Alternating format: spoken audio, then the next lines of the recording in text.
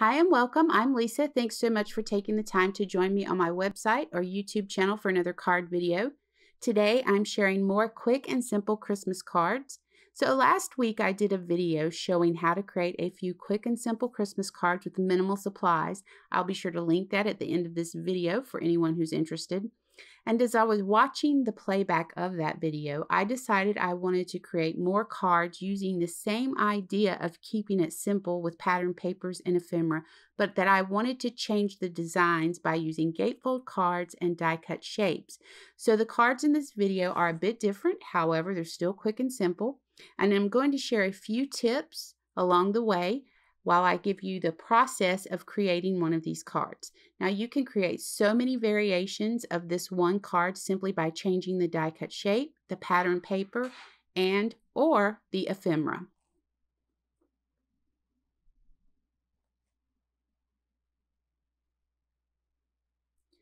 So here's a quick look at the products I'm using during the video. I purchased several items from this adorable Christmas collection by Bella Blvd called Santa Squad. And this is a brand new collection just released in September 2019. Here's a look at the 6x6 paper pad that has 2 each of 12 double-sided designs.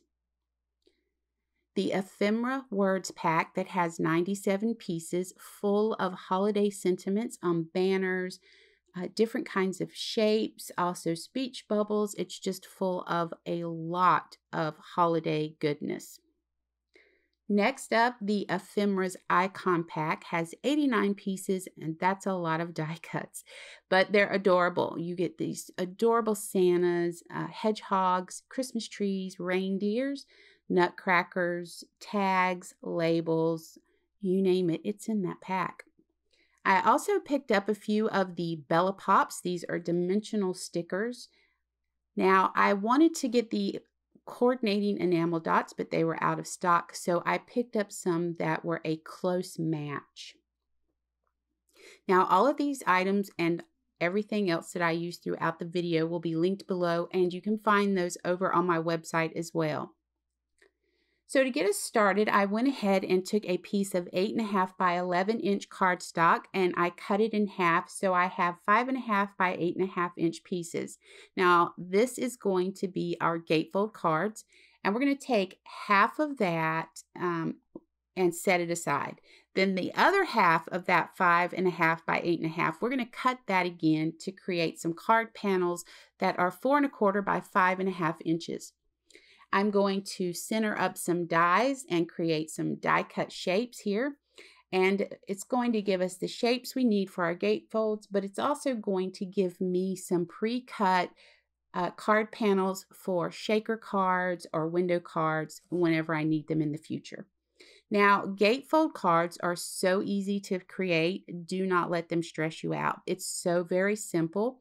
I have a 1.5 by 8.5 inch wide piece of paper here, and I'm going to score it at 2.25 inches and the other side at a 2 inch. So I'm creating what is called, or what I call, an offset gatefold.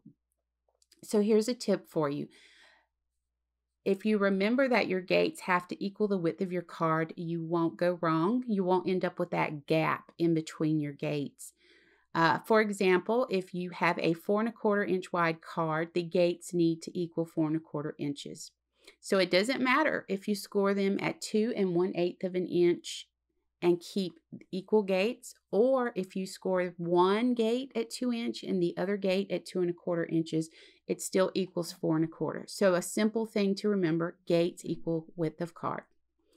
All right, so now that we have our card base ready and we need to go ahead and cut that pattern paper to fit our gates, I always cut my paper to about 1/16 of an inch smaller than the gates, and it gives me a small border around the paper.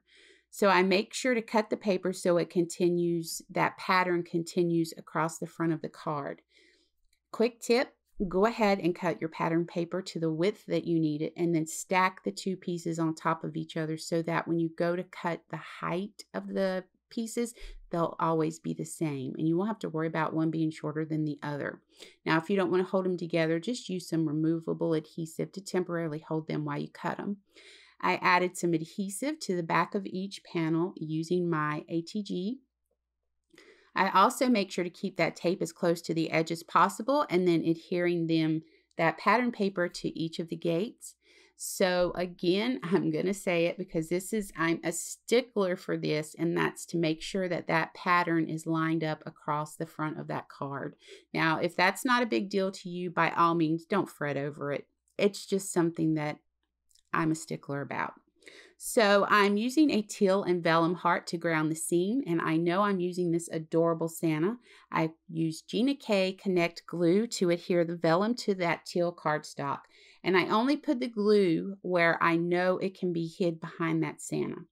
So I add 3D mounting foam to the Santa, and I'm going to add him to that heart. Now this just adds some dimension, and it allows me to adhere him securely to the heart.